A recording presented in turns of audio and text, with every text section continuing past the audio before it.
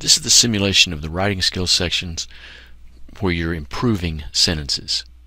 Now you can use this for instruction by simply watching and listening to what's presented. You can use it for practice by pausing the program, seeing if you can answer the questions correctly, or you can even use it for evaluation. See how well you anticipate what the moderator is going to explain. Complaining that he couldn't hear hardly anything, Samuel asked his doctor, an ear specialist, whether he could get a hearing aid. Okay, in this case, couldn't hear hardly anything. That's a double negative. So we've got an error up here. We need to find a better substitute.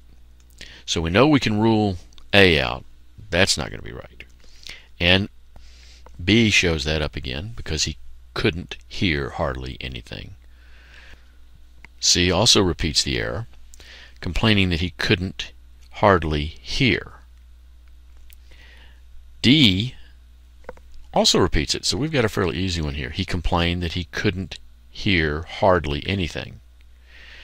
E is then our correct answer, complaining that he could hear hardly anything.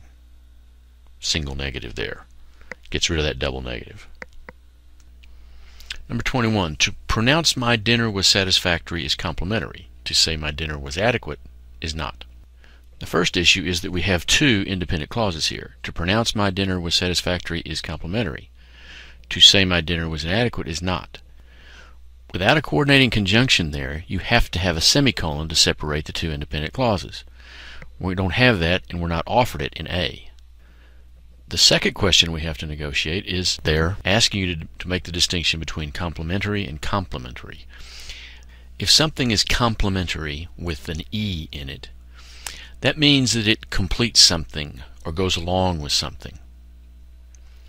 If something is complementary with an I, it means it's a flattering statement. Okay, let's look down the answer choices. That tells us we can eliminate C, D, and E because it's the wrong complementary.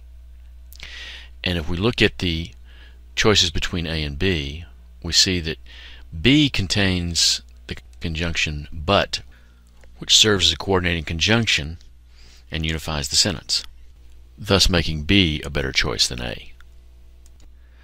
22. With the exception of Sarah and I, everyone in the group finished his assigned reading on time. Well, when we look at this, we've got to look and focus on Sarah and I. Sarah and I are the objects of the preposition of, so you need the objective form of I. The objective form of I is me. One of the ways to correctly identify these is to let them stand on their own. In other words, do with the exception of Sarah or with the exception of me. You wouldn't say with the exception of I, you'd say with the exception of me. It just sounds right. So remember, you need the objective form of me there. So if we look in our answer choices, we can eliminate A and D because they still have Sarah and I.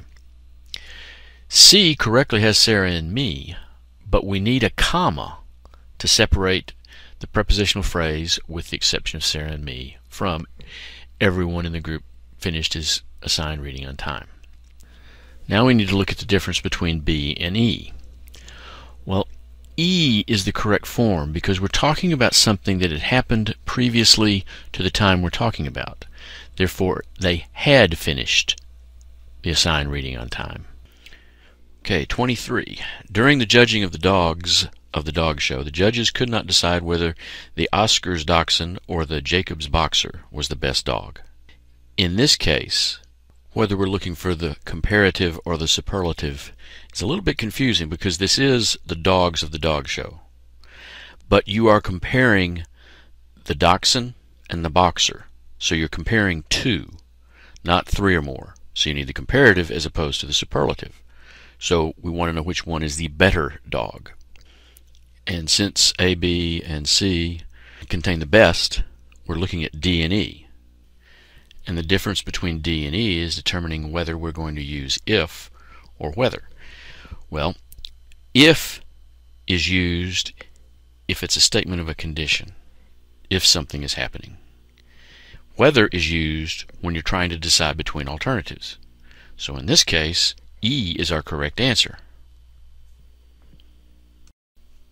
24. A significant difference between mice and rats is tail length. a rat's tail is twice as long as the tail of a mouse. Okay, in this case, we have two independent clauses. Each of them will stand on their own as a complete sentence. A significant difference between mice and rats is tail length. That's a complete sentence. And so is a rat's tail is twice as long as the tail of a mouse. Since we have two independent clauses and they're not joined by a conjunction, we join them using a semicolon. In our answer choices, the only ones that have a semicolon in it are C and D. The answer choice at E contains that it is. That's an unnecessary pronoun, confusing the issue completely. So our correct choice is C. We've got a semicolon there, uniting the two independent clauses. 25. It would have been wrong, even had it been possible, to force the entire city to stop smoking. Well, this is typical of some of these on the SAT, in that they give you an awkward sounding sentence, but it's grammatically correct. So in this case, although even had it been possible sounds a little bit awkward, it's a parenthetical phrase and hence an aside. It's not crucial to the understanding of the sentence, so it's grammatically correct. 26. In her review of the restaurant, the critic discussed the extensive menu, the inspired wine list, and how the waiters were attentive. Okay, in this case, we've got parallel ideas that we have to keep in parallel grammatical form.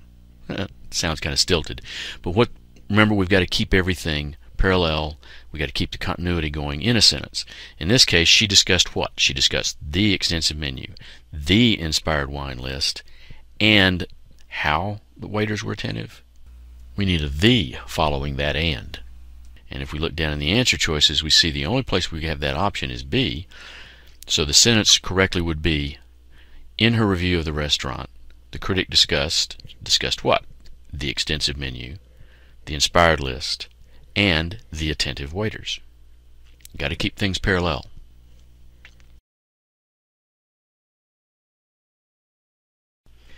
27. Being that he is that kind of teacher, he should not be blamed for requiring extensive bibliographies. Okay, we've got a couple of grammatical situations here. First of all, being that or being as is not the way to introduce a sentence. You use because or since you're explaining a reason. If we look down our answer choices, B, C, D, and E all have because or since. We want because he is or since he is. We don't need the that there, so that leaves us to B and E. And now we've got the second grammatical decision to make. Do you want kind of a or sort of a teacher? No. He is that kind of teacher or that sort of teacher. The only choice that gives us because or since and sort of or kind of is B. Because he is that sort of teacher. That's the correct phrasing. Having the best record for attendance, the school awarded him a certificate at graduation. Okay, here we have a misplaced modifier. Having the best record for attendance is modifying the school. Well, yeah, school might have a record for attendance compared to other schools, but since we're talking about him being awarded a certificate, obviously he's the one who has the best record for attendance, so he's the one having the best record for attendance should be modifying. So looking in the answer choices, the only place where we would have him or he correctly placed to be modified by having the best record for attendance is down in E. Having the best record for attendance, he was awarded a certificate by the school. Remember to have your modifiers placed correctly. There's always going to be one or two of these on the test. 29. Feeding natural wildlife during fall migration, not advocated, being that it entices them to stay and possibly starve during the winter. Okay, this is our last one in this section, so it's the most difficult. So this has got several considerations, not just one simple consideration, one simple error to take care of. First of all, the verb form is wrong. Not advocated makes this an incomplete sentence. So our first step is finding the appropriate verb form. Well, if we look down in the answer choices, we can see that A can be eliminated because it repeats the same mistake. And E is the wrong verb form because we're talking about something in the present. So that leaves us with B, C, and D. Now we have the second error because we have being that in the phrase.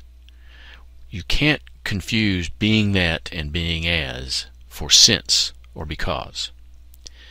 So we can eliminate D. That leaves us with C and B. And actually B has another error in it because B breaks this into two independent clauses. Feeding natural wildlife during fall migration is not advocated. They can starve during the winter. Well, two independent clauses need to be joined by a semicolon, not a colon. So almost by default, we're left with C. Notice that in C it uses is not advocated because. A rule of thumb in using because and since is, when in doubt, use because.